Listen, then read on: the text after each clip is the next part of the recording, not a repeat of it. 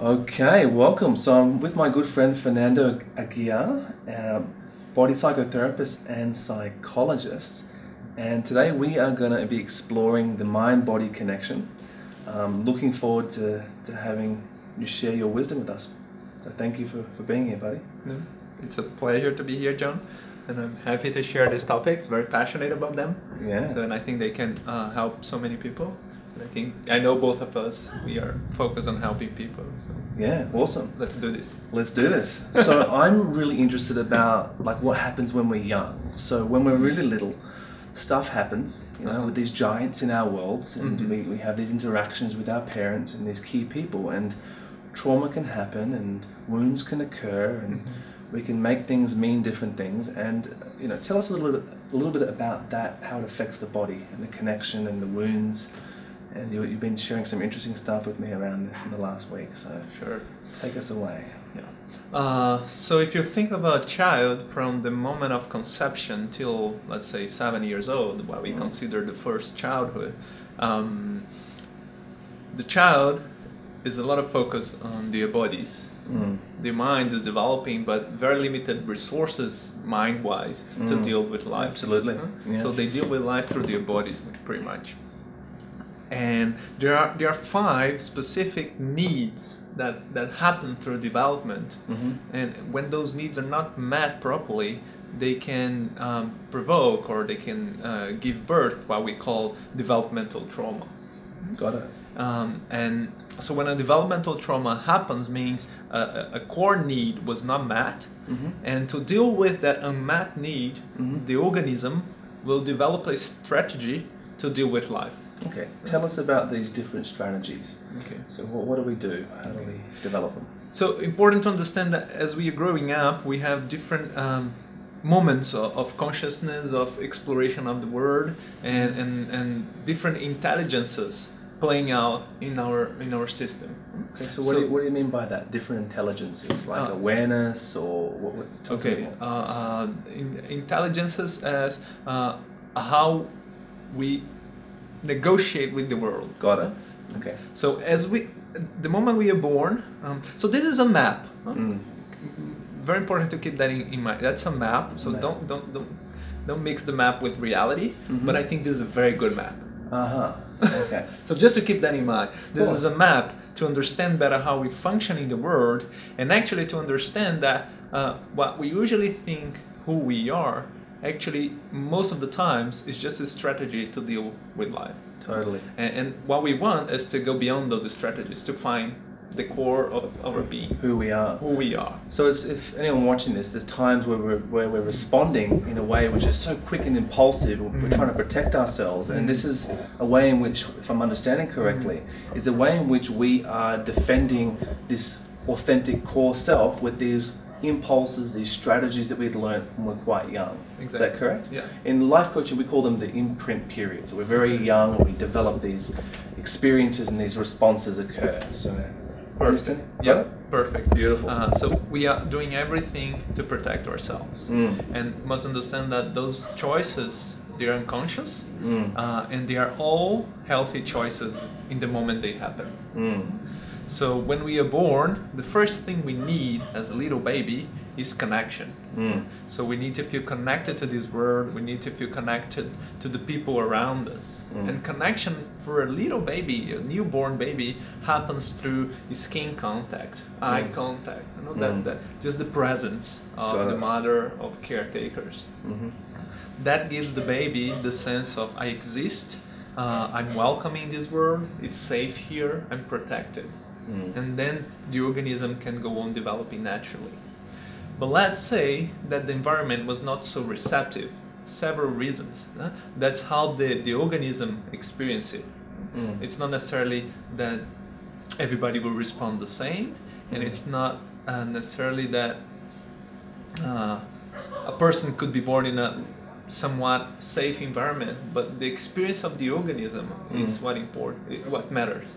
How the organism takes in the experience. Got it. We're all unique, and so what I'm hearing here is just the different ways in which the child, the organism as you call it, responds. And that could be any number of ways. Yeah. So let's say the baby was born and the parents were going through a very difficult phase in terms of finances, struggling here and there, a lot of stress, a lot of suffering around that moment, and they didn't have much time to pay attention to the baby. They were like just making sure the baby was alive. They had so many things to think of, and the baby might experience that as a lack of connection. Got it. So the choice that organism makes is that feeling fully alive, as I would naturally feel, is experienced as a big threat. Right. Because I'm fully alive, I desperately need connection to feel that I exist and I'm safe, and connection is not available, so I'm in danger. Got it. The only choice I have at that moment as a little organism that's still developing is to withdraw the energy. Withdraw the energy. So what I'm understanding is the little child is reaching out to feel connected and to feel alive. It's not getting met, so the only option is to withdraw and contract its energy. Withdraw and contract. Okay. Is that one of the wounds you That's one of the wounds. Okay. So the first wound, the first need is connection, and the first wound is disconnection. Okay. So how would that play out as an adult that has that wound? I mean, is that we're talking withdrawing from the world, feeling introverted, shy, or Yeah. So if that's the main wound of a person, everyone has all the wounds to some level. Of course. But we will present one or two or three more clearly. More clearly. Yeah. So if that's one, that one is the main one, you will get someone that have a very introverted energy most of the times. A poor connection with the physicality, struggle to deal with very practical, down-to-earth things. People can struggle with time. They get messy around time frames. They struggle to deal with the bank and practical like cleaning the house. Very practical things. Gotcha. They struggle with that. Okay. Also, sometimes the sense is that they are completely disconnected from their bodies. Sometimes people describe to me that they feel they are just a head. The body is there just to carry that head around. Some people go into ungrounded spirituality. So they are into, they're out there, that. They've left the building? They left the building and they just floating around. You can see in their eyes that they are not here. So that's all adaptations to that wound. So it's an attempt to manage the pain of that wound. An attempt to manage the pain. Right, and none of that's right or wrong, it's just what the organism or the adult now is doing as a habit to manage that wound. Yeah. Important to understand that at that moment when it happened was the best thing ever that the organism could have done. Absolutely. Because it saved the organism's life, the child's life. Yeah. Maybe when you become an adult, you realize that a few things are a bit dysfunctional. Yeah. If you want, we can improve them and tweak them now. Yeah, you can help people to slowly release the pain and integrate what needs to be integrated and develop what needs to be developed. Yeah. So tell us about the next wound. So I know is there 5 in total? 5. 5 in total. Okay, so we've covered number 1. So a loss of connection, a withdrawal that can show up in a number of ways. Yeah. Okay, what's number 2? Okay, we are covering very briefly. Very briefly. I could talk probably 1 hour. I know, that's why I'm saying number 2. You keep me on track. Okay. Number 2, so the baby is developing a bit more, and now the baby is more aware of itself and the reality around, and now the baby needs attunement. That's the core need. I'm talking about 6 months to a year and a half. And what's attunement? Does that mean someone tuning into their needs? Exactly. Kind of having a relationship almost? Yeah. Kind of feeding on time or... Exactly. So what the baby really needs is someone that can tune into their needs. Got it. And what if the baby experiences that the caretaker is not being able to do that? They will start to experience that having needs is a danger. Right. So having needs is a danger. Yeah. That's the feeling that goes on. That's the experience that goes on. Yeah. Okay. Because I have feelings and they are intense because I know I need food, I need shelter, I need protection. But no one's coming to attune to this. Yeah. It's dangerous. Yeah. So what happens? What happens? What does the baby do? What happens? The baby, the organism makes the very healthy choice of I'm going to disconnect myself from my needs. So disassociating from their needs. From the needs. Because to feel the needs is painful and dangerous. It's dangerous. It's actually dangerous. You know, Right. you can think of, you know, a puppy dog that's left alone. It's desperate. If you measure the levels of cortisol, you know, it's in fight and flight mode. It's stress. Yeah. It's dangerous. So it's Life easy is to in danger. disconnect from the needs. I Disconnect don't have from that. the I don't needs. feel that. So, And what's the what danger of usually that? what usually happens is Yeah. that the child will start attuning to the caretaker needs with time, and then you have adults that they are experts in attuning to other people's needs. Yeah, They got can it. tell from distance what you need and provide to you without you even asking for. Right, and look, there's a lot of benefits to that. I'm sure some people lot have of that benefits. incredible in customer service, Sure. good coaching skills to tune Exactly. into someone's needs, but they're doing it at the same time denying themselves. That's the only problem. Yeah? Got it. The attuning to other people's needs is a beautiful thing. Yeah. But when you have to deny your own needs to have that, then Right. then you, because behind your thinking process, you are hoping that by attuning to other people's needs, someone will also attune to yours. Okay, so secretly you're hoping that. And what ends up happening is that you never really get your needs met. Got it. Okay, got it. And sometimes it's very hard to ask for help. Feels scary to ask for help, to assume that you have needs. Okay, so that's core need number 2, or wound number 2. Yeah. Any other examples on that one before we jump to the third one? So you other characteristics you'll see on a person that has this strong wound is that they either go into I'm completely independent, I don't need anyone, Yeah. or they go in extremely needy thing. I can support myself. I always need someone to hold me, to support me. Got it. And I imagine they might swing between the two, from putting on the front of I'm independent, I don't need you, and then possibly jumping into I'm needy, help me. You will present something more on the front end, but there will be something, the other one will be in the back end. Got it. So usually those people, they have extremely difficulty to receive. Yeah. Just to receive the abundance of the universe, for example. They're struggling sometimes with money because they never have enough. It's never enough. You know? It's like an empty, a bottomless bag that never gets filled. Yeah. Yeah. Okay. And are these wounds happening at different ages? Yeah. Okay, so just tell us quickly again the age of the first one is 0 to 7. Is that right? So the first one is from the womb to 6 months. 6 months. Yeah. Okay, got it. And then 6 months to a year and a half. Okay, so the second one is 6 months to a year and a half. Exactly. Okay, now let's jump to the third one. Third one. So that baby keeps growing, of course, as we all did, and it goes into more autonomy.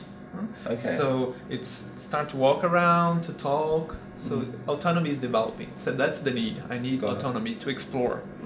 Of course, I don't need the autonomy to go by myself to another city because I'm a toddler, like 2 years old, 3 years old. But I want the autonomy to go around this whole house. Yeah. And I know Check that it out. mom and dad are around, and if I need them, I can go back. Right.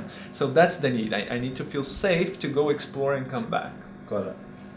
What happens is usually you have a situation, an environment where the child experiences a lot of control. Yeah. And control, but not control in a harsh way. It's a control in a very loving way. Yeah. So, stay here with mommy, or stay here with daddy. Yeah. Oh, but I want to go there. Oh no, but I love you. Stay here. You know. And then the child is in conflict because I really want to go there, but my father, my mom is telling that they love me. And they might question their own ability to do that, which may affect the confidence or cause them to contract. Am I right? Yeah. So that's what will happen as they face that dilemma of I really want to go there, but I have to kind of go against my parents' love. I will give up my autonomy slowly. And allowing what we call a value injection. So allowing a lot of value injection. The map of the parents or their belief systems to instill that onto the child without the child actually feeling that to be true for themselves in that moment. Yeah. Contraction. No, awesome. Okay. Yeah. And so the wound there is control in that loving way, that's like the suppressing love. And what happens is you will get someone that on the outside is very the word is very compliant. It's we call like a good girl, a good boy. But inside there's a big no. Right. So they're putting on a facade. It's like they're compliant, they're polite, they're amicable, but inside they're like. Inside it's like you'll never get me. Got it. So some people would describe that to me in sessions, like, oh, my mom would come and talk to me hours and hours and hours, and I was just pretending to be there. I didn't care about a word she was saying. Or things like, oh yeah, they would come and ask me to do this and that, I would smile and say yes, and I wouldn't show up. Forget, or because it's not like I won't go, it's just I forgot, and oh, I had a problem and I couldn't come, but deep down it's that no. So usually you will have someone who struggle to say no, to establish boundaries. That's a very common topic. All wounds of the third of type. the third type, or the third stage of development. Third stage. Okay. All right. Anything else key on that one before we go to number 4? Because I'm looking forward to seeing what we do about these wounds at the end. Having a chat about that. Anything key? Oh, I think we can move on. There are so many things to talk about each of them. We can move on. Number 4. Number 4, child keeps developing, and now it's more grown up. We're talking about 3, 4 years old. 3, 4 years old.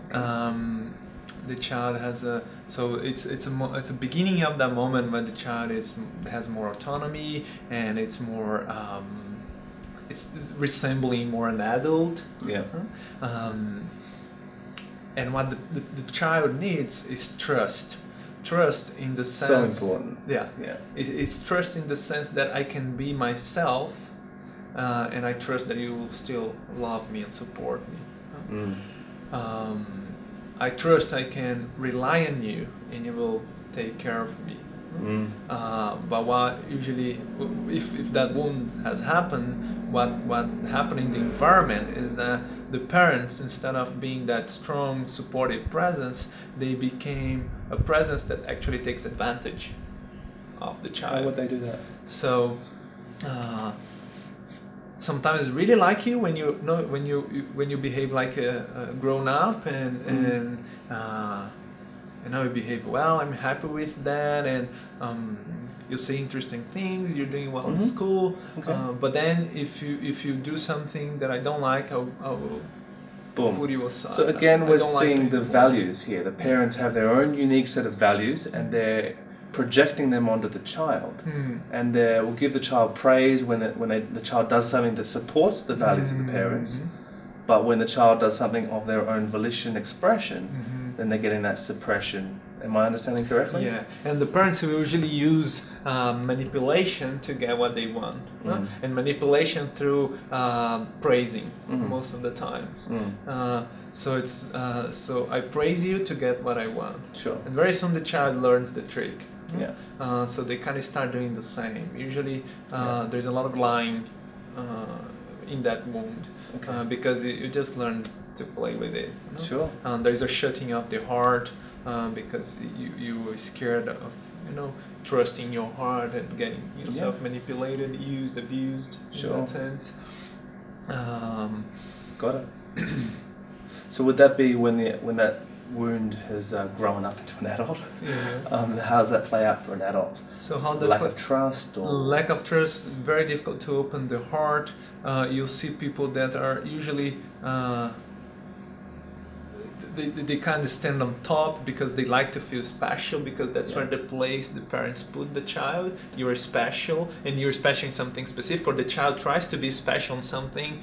Could be in school because it's very intelligent, or sports, or the child will find something that the parents consider special, and they will try to go there and try to become that special thing. So you find adults trying to be special, so they go for I don't know, they want to be in positions where people will look up to them.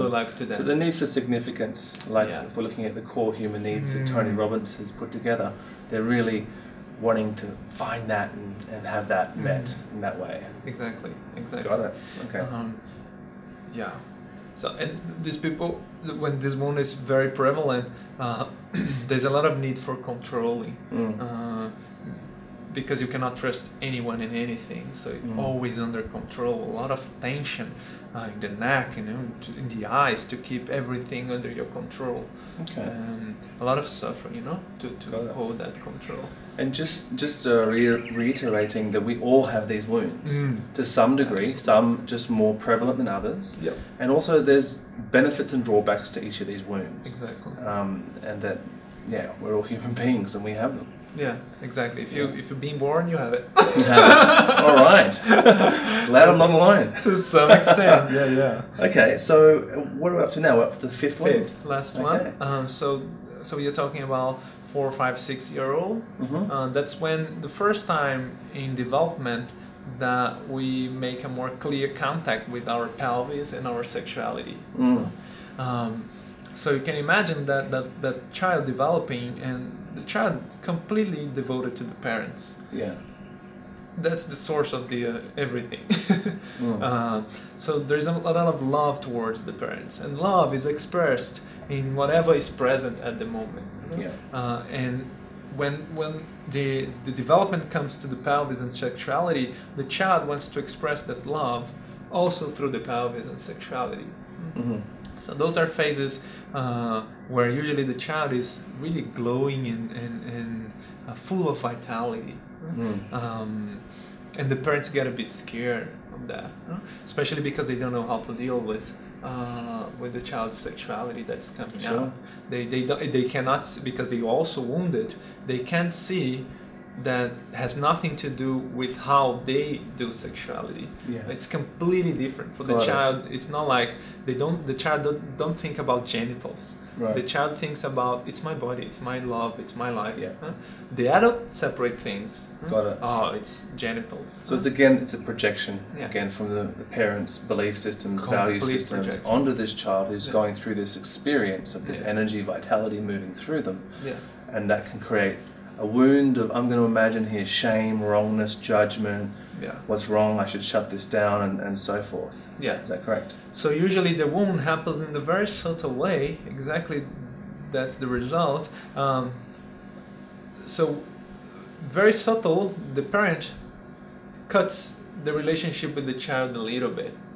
So let's say the daughter was always used to have a shower with the dad, and one day the daughter becomes very interested in dad's penis.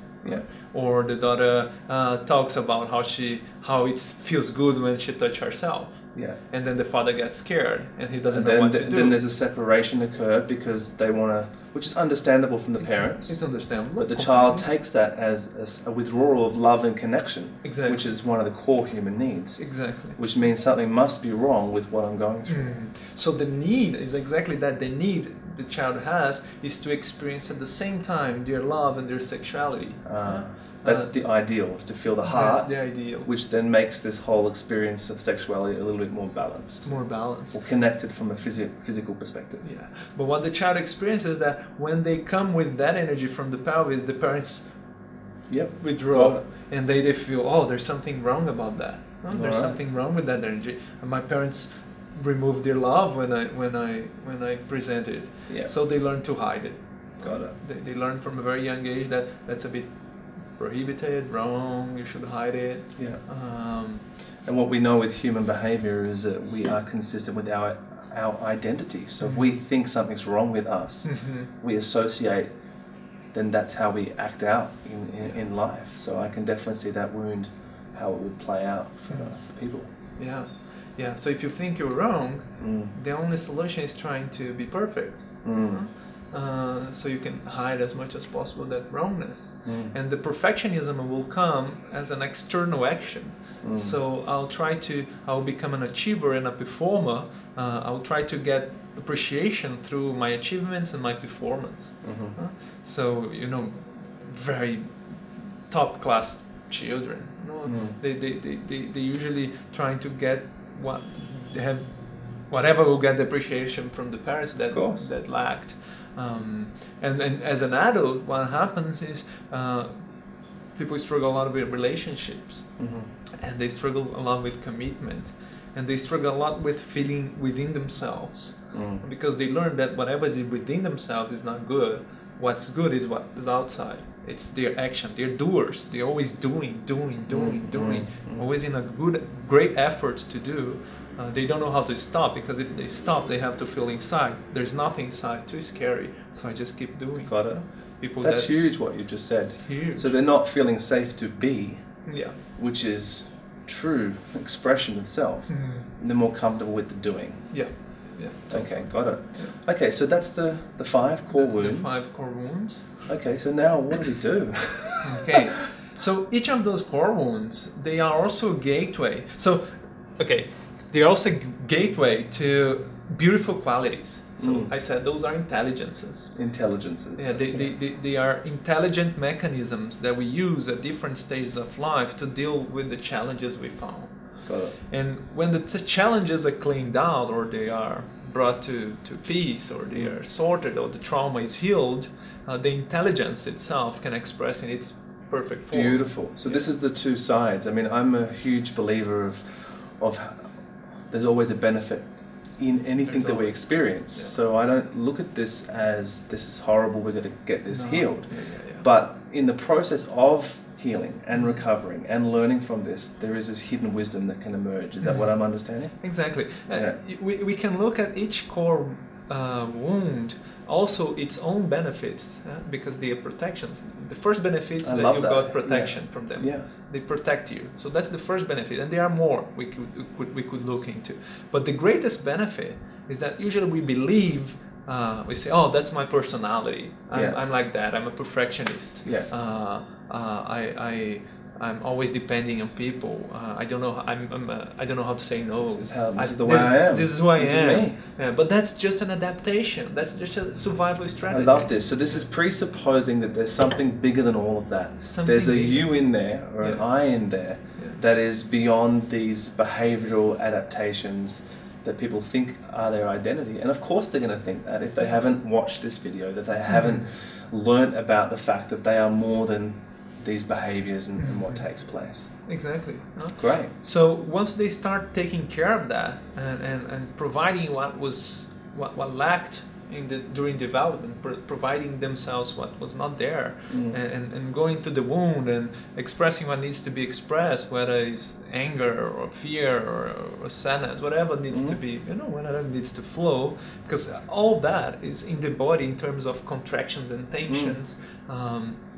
And that needs to be released also for a more pleasant experience of having a body. You start to access the beauty of each of those stages.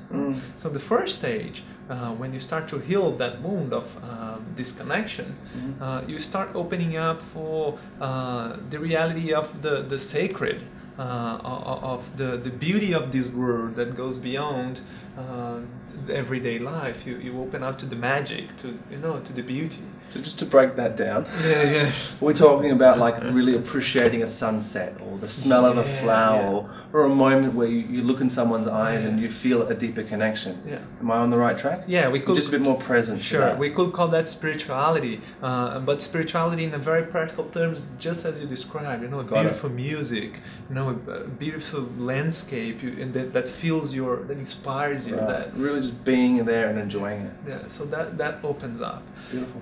When we start healing the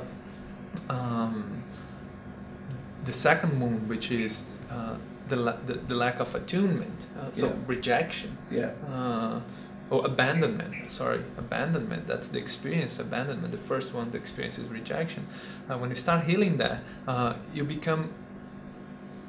You're already great in attuning at people's needs. Yes. So then you become great in attuning to your own needs. Beautiful. And so you can communicate much better. And more authentically and cleaner. More authentic. Yeah. I imagine. Yeah. You're not secretly trying to have your needs met through that attunement. Yeah. Got it. Yeah. Beautiful. And then the third one, autonomy. The wound is being controlled by a loving environment. Usually beautiful generosity. Amazing generosity, so much to give, so much to give. So you access that that energy, that intelligence of generosity. Got it. Fourth, trust or betrayal as the wound. You become an inspiring leader. Because you have all that energy that you use to try to be special. Yeah. You gave up being special, and then you still have this powerful energy that can inspire people. Yeah. So when you think of great leaders, they all had that. Got it. And then the fifth, which the wound is the split between love and sexuality. When that starts to heal. Those are the people that they are great achievers. They can if they have something to do, they will do it. But then instead of doing only from the effort, doing only from as a defense from themselves, they do from a very connected place within themselves. They create beauty around them. They are very good in creating beauty, order around them. Lovely. Yeah. Nice. Yeah. And I imagine their intimacy would change as well, and Intimacy would a whole change. range of different benefits. You can be more present in a relationship and everything. Yeah. Great. Well, thank you for taking us through. I would love to look at and discuss now, how do we work on these? So I know the beautiful part, what I love with your work is that you have the psychology background and you also have the body psychotherapy. So you're well aware of the mind-body connection, which we're getting so much science and evidence to realize that one affects the other. We've got a lot of Bruce Lipton's work around how our belief systems affect our physiology, our chemistry, and so forth. We've got this incredible book here, The Divided Mind. A lot of research done on that, which is fantastic. Of when our beliefs change, our values change, our perceptions, the way we think about ourselves change, there can be healings taking place in the body. I know we've enjoyed a good couple of weeks working together, trading knowledge and sharing, and we've both experienced some pretty cool benefits. Anything you want to comment on that? Sure. So the way the body works in psychotherapy or in psychology is that usually psychotherapy, you have people talking about that stuff. So they're talking about their wounds, talking about their traumas, and that helps to some extent. Yes. But imagine what you want is a change of behavior. That's what you finally want. Couldn't agree more. And behavior eventually happens through the body. So as the physiology was all affected by the changes in beliefs and psychology, as you were just mentioning, that will affect the body with constrictions and tensions and limitations. And then if we combine the talking work, exploring mentally whatever the trauma is or the issue is, and then we add the body to support that. So instead of talking about how I find hard to establish boundaries, so let's practice establishing boundaries. Let's feel in the body how it feels. Go to the action, and then the person will experience, when they try to establish boundaries, they will experience the fears, the beliefs, the negative beliefs, the splits. Instead of just talking about them, the person is actually experiencing as they happen. We're not talking about something that happened 20, 30 years ago. We're talking about something that's happening now. Right now, in present moment. Some people criticize therapy because, it's always about the past and talking about the past. But what I love about body psychotherapy is that we are dealing with the things exactly right now. We talk about the past just to have a better understanding, but in the end, I want to change what is happening right now. Right now in the body. So I'll try to give like a one sentence of how you work with each of the wounds towards healing. So if the first wound is connection or disconnection, you want to find ways to reconnect. So you want to reconnect to your body first thing. And anything that helps you reconnect to your body, from a massage to dancing to walking in nature to breathing, anything that happens you to connect with your body will support you on that. And of course, as you try to reconnect to your body, first you will experience a difficulty in doing that because not used to. So natural, got it. And second, you might experience some challenging emotions arising, like maybe fear or discomfort or pain. The pain was already there, just not noticing Absolutely. before. Second wound, you have to start attuning to your needs. So really stopping and asking yourself, what do I need here? Which is a big thing, you know. A lot of people, you ask them. My first or second therapy session in my life a few years ago, 8-9 years ago, my therapist asked, "What do you need?" And I couldn't answer. I had no clue. It took me a while to realize what I needed. Sure. So the first thing is bring awareness to what is my need. Yeah. What do I need right now? Right now, what do I need? Maybe it's just a glass of water. Maybe I love a glass of water. Yeah, I love a glass of water actually. But maybe something else. Sure. And then when I identify my need, taking the risk of asking for it. Yeah. Which is a big leap. Sure. Very For that scary. wound, absolutely. Very scary. Yeah. Okay. The third one, autonomy. So establishing boundaries is the first thing. Yeah. So you can feel that you have a space for yourself. Absolutely. You have the right to have your own space and your own choices. Yeah. So anything towards having your space, your choices, your autonomy back will help you. Great. Anything. And it's very subtle. It's the people you ask, oh, what do you want to do? Oh, no, tell me. Anything is good for me. Sure. So it's has to do with what is my need, and I'm making a choice. Yeah. So anything towards autonomy will support. The fourth, trust or betrayal as the wound. The healing process is towards healing the heart, like opening the heart. Reconnecting with people from a loving space. That's what I mean by opening the heart. And taking the risk to fail, which is the big one. That's like extremely scary to go into the failure. Got it. Yeah. Come across clients like that where there's just this terror around failure. Terror. Exactly. It's their life is in danger. You have to understand that when we are there, it's life feels life-threatening for them. Life-threatening. Yeah. Beautiful. Okay. And then the last one, love sexuality split. You want to reconnect both. You want to reconnect your heart, your loving capacity, your affection with your sexual energy. Yeah. And what really helps is to start getting to know what is inside of you, your feelings, your sensations, and the big leap is taking the risk to be vulnerable, to express and expose myself, my feelings. Absolutely. That's the big leap. So we're talking intimacy, into me you see, and really getting there, vulnerable and intimacy with myself, and then taking the risk to be intimate with another. Beautiful, and that is the hero's journey to do that. It's brave, and it's a way of choosing to be. I love it. Well, what an interesting insight and journey. Thank you for sharing it with us. I trust this has been interesting and valuable for those of you watching. And both yourself can help and myself from totally different ways can help recover and work with these wounds and bring about shifts and growth and healing. So it's a wonderful journey, and I thank you for your time, Fernando. Appreciate it. Thank you, John.